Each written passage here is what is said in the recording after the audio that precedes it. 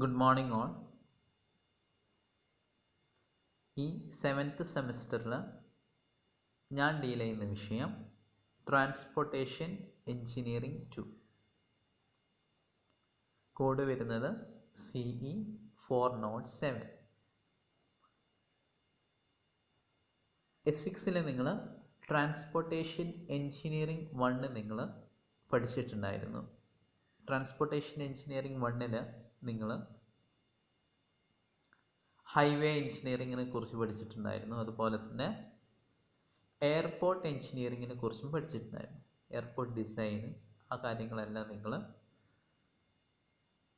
S6 പഠിച്ചിട്ടുണ്ടായിരുന്നു. ഇനി ഈ സെമസ്റ്ററിൽ നിങ്ങൾ പഠിക്കാൻ പോകുന്നത് 3 ട്രാൻസ്പോർട്ടേഷൻ റിലേറ്റഡ് ആയിട്ടുള്ള ടോപ്പിക്സ് ആണ്. First one is railway engineering. റെയിൽവേയെക്കുറിച്ച് വിശദമായിട്ട് തന്നെ നമ്മൾ 4 മൊഡ്യൂളുകളായിട്ട് ഈ സെമസ്റ്ററിൽ നമ്മൾ പഠിക്കുന്നുണ്ട്. ആൻഡ് 5th മൊഡ്യൂളിൽ ഒരു മൊഡ്യൂളിൽ നമ്മൾ ടണൽ എഞ്ചിനീയറിംഗ്, എങ്ങനെയാണ് ടണൽ കൺസ്ട്രക്ട് ചെയ്യേണ്ടത്, different methods of construction of tunnels എന്തൊക്കെയാണ്, ഈ കാര്യങ്ങളെല്ലാം നമ്മൾ വിശദമായിട്ട് 5th മൊഡ്യൂളിൽ ഡിസ്കസ് ചെയ്യുന്നുണ്ട്. അതുപോലെ തന്നെ last module, that is 6th module deal ചെയ്യുന്നത് harbour and port engineering, harbour എഞ്ചിനീയറിംഗിനെ കുറിച്ചാണ്. എൻ്റെ ഡിഫറെൻറ്റ് നൊട്ടേഷൻസും ഡെഫിനീഷൻസും ഡിസൈൻസ് എല്ലാം നമ്മൾ എന്ത് ചെയ്യുന്നുണ്ട്, 6th മൊഡ്യൂളിൽ നമ്മൾ പഠിക്കുന്നുണ്ട്. ഇന്നത്തെ ക്ലാസ്സിൽ ഞാൻ ഉദ്ദേശിക്കുന്നത് ഫസ്റ്റ് മൊഡ്യൂളിൻ്റെ ജസ്റ്റ് ഒരു ഇൻട്രൊഡക്ഷൻ മാത്രമാണ്. അടുത്ത ക്ലാസ്സുകളിൽ നമുക്ക് എന്ത് ചെയ്യാം, വിശദമായിട്ട് ഫസ്റ്റ് മൊഡ്യൂളിലോട്ട് പഠിക്കാം.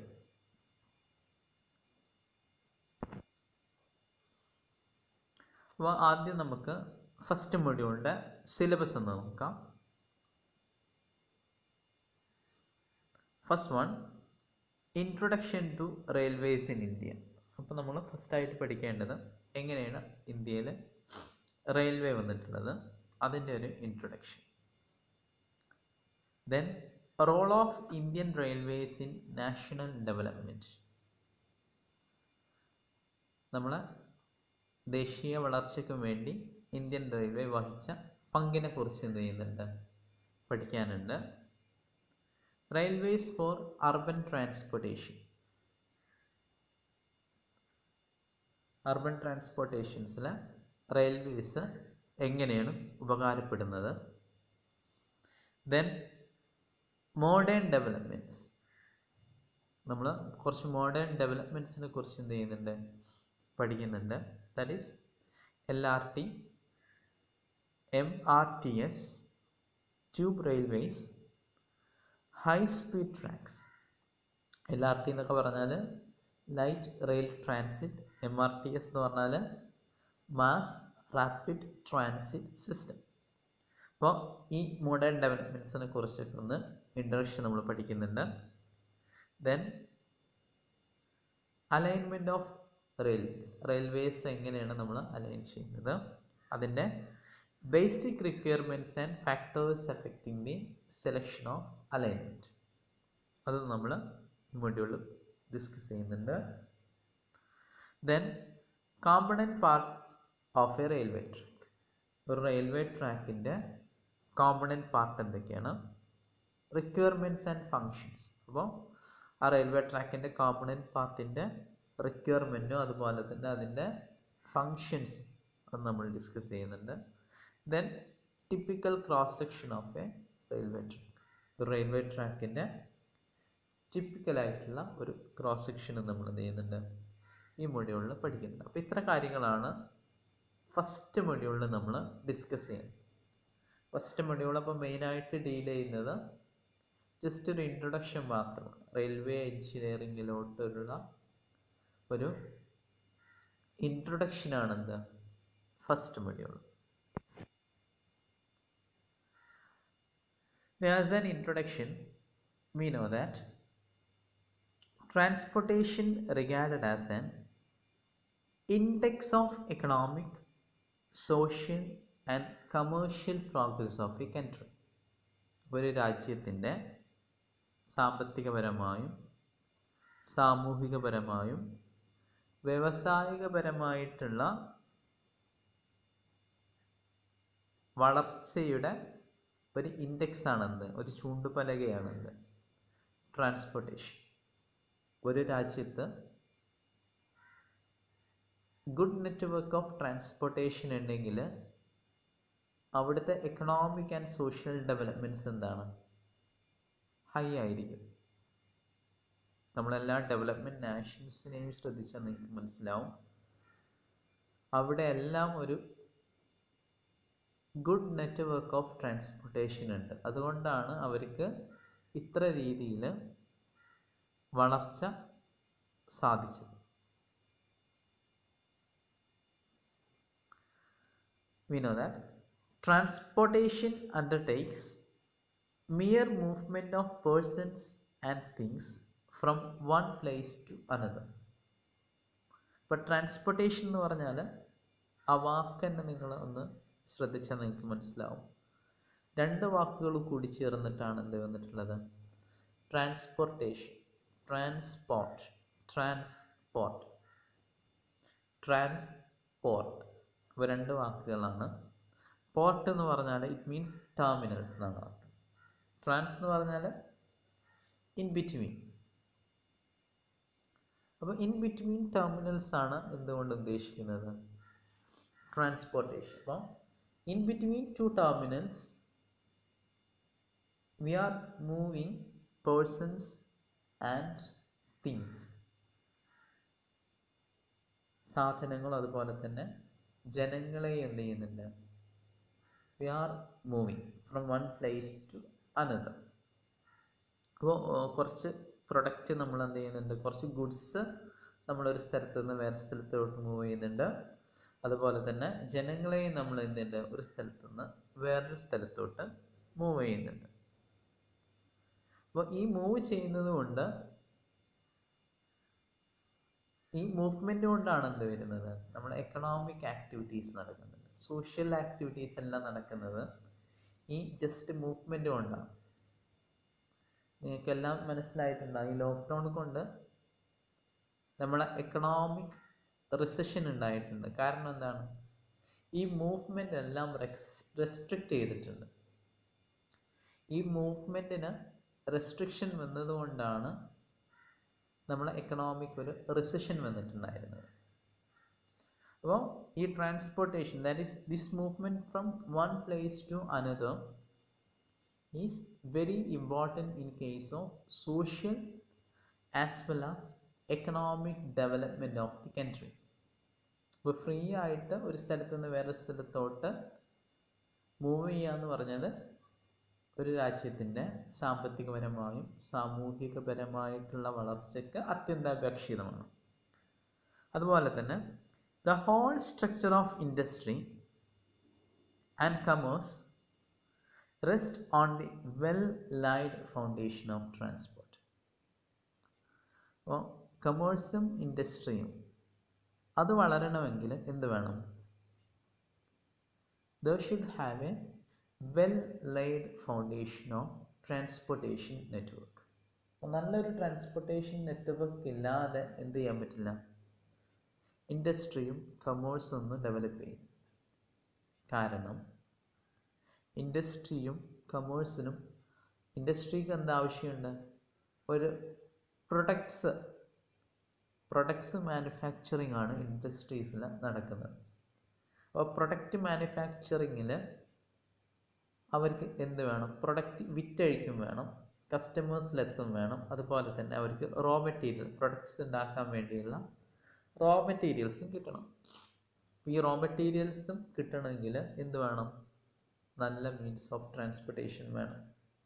അതുപോലെ തന്നെ ഈ പ്രൊഡക്ട്സ് കസ്റ്റമേഴ്സിലോട്ട് എത്തണമെങ്കിൽ എന്ത് വേണം, നല്ല മീൻസ് ഓഫ് ട്രാൻസ്പോർട്ടേഷൻ വേണം. ഇപ്പോൾ നല്ല മീൻസ് ഓഫ് ട്രാൻസ്പോർട്ടേഷൻ ഇൻഫ്രാസ്ട്രക്ചർ ഉണ്ടെങ്കിൽ മാത്രമേ എന്ത് ചെയ്യുള്ളൂ, ഒരു രാജ്യത്തിൻ്റെ വളർച്ച സാധ്യമാവുള്ളൂ. Advocate transport is indispensable four economic and social progress of A nation. അപ്പോൾ നമ്മൾ ഇത്ര കാര്യങ്ങൾ പറഞ്ഞ് നിങ്ങൾക്ക് എന്ത് മനസ്സിലായിട്ടുണ്ട്? നല്ല ഒരു transportation network infrastructure is adequate, it is inevitable for the economic and social development of the country. അപ്പോൾ ഒരു രാജ്യത്തിൻ്റെ സാമൂഹികപരമായും അതുപോലെ തന്നെ സാമ്പത്തികപരമായിട്ടുള്ള ഉയർച്ചയ്ക്ക് എന്താവശ്യമുണ്ട്? ഒരു നല്ല ഒരു ട്രാൻസ്പോർട്ടേഷൻ നെറ്റ്വർക്ക് ആവശ്യമുണ്ട്. ഇനി role of Indian railways in national development. എങ്ങനെയാണ് ഇന്ത്യൻ റെയിൽവേ ഇന്ത്യയുടെ വളർച്ചയ്ക്ക് സഹായിച്ചിട്ടുള്ളത്? നമുക്കറിയുന്ന കാര്യമാണ്. Indian railways provides the most important mode of public transport in India. ഏറ്റവും ഇമ്പോർട്ടൻ്റ് ആയിട്ടുള്ള ഒരു പബ്ലിക് ട്രാൻസ്പോർട്ടേഷൻ മോഡാണെന്ത്? Indian railways. നമ്മൾ ദീർഘദൂര യാത്രകൾക്കും ഉപയോഗിക്കുന്ന ഒരു public mode of transportation ആണെന്ത്? Railways. This is the most commonly used and cost-effective long-distance transport system of the country. അപ്പോൾ ഈ ഒരു മോഡ് ഓഫ് ട്രാൻസ്പോർട്ടേഷൻ്റെ പ്രത്യേകത എന്ന് പറഞ്ഞാൽ it is very cost effective mode of means of ട്രാൻസ്പോർട്ടേഷനാണ്. അപ്പോൾ ദീർഘദൂര യാത്രകൾക്ക് സേഫ് ആയിട്ടുള്ളതുപോലെ തന്നെ cost effective means of ട്രാൻസ്പോർട്ടേഷനാണെന്ന് railways. Indian Railways is operating by Ministry of Railways. അപ്പോൾ ഇത് ഓപ്പറേറ്റ് ചെയ്യുന്നത് മിനിസ്ട്രി ഓഫ് റെയിൽവേസ് ആണ്. ഒരു പബ്ലിക് വെഞ്ചറാണെന്ത്? ഇന്ത്യയിലെ റെയിൽവേ. എല്ലാ രാജ്യങ്ങളിലും റെയിൽവേ ഒരു പബ്ലിക് വെഞ്ചർ ആവണമെന്നില്ല. പക്ഷേ ഇന്ത്യയിൽ എന്താണ്? It is A public വെഞ്ചറാണ്. Indian railways is touching the life of almost every people across India. ഇന്ത്യയിലുള്ള ഏകദേശം എല്ലാവരെയും ജീവിതങ്ങളായിട്ട് എന്ത് ചെയ്യുന്നുണ്ട്? ഇന്ത്യൻ റെയിൽവേ ടച്ച് ചെയ്യുന്നുണ്ട്. നമുക്ക് എന്താ പറയാം? Indian railway is the life line of India, അങ്ങനെയും പറയാം.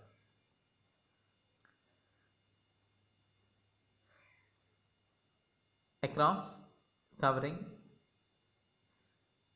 29 states, 7 union territories. 29 states അല്ല, 28 സ്റ്റേറ്റും 9 യൂണിയൻ ടെറിട്ടറീസിന് എന്ത് ചെയ്യുന്നുണ്ട്? ഇന്ത്യൻ റെയിൽവേ ഓൾമോസ്റ്റ് കവർ ചെയ്യുന്നുണ്ട്. Over 41,861 miles or 67,368 kilometers network എന്തുണ്ട്?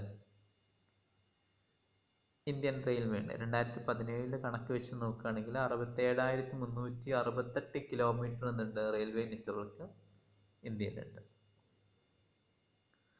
Indian railway is the 4th largest railway in the world. ലോകത്തിലെ 4ാമത്തെ വലിയ railway ആണെന്ത്? Indian railway. And which is transporting around 9.116 billion passengers.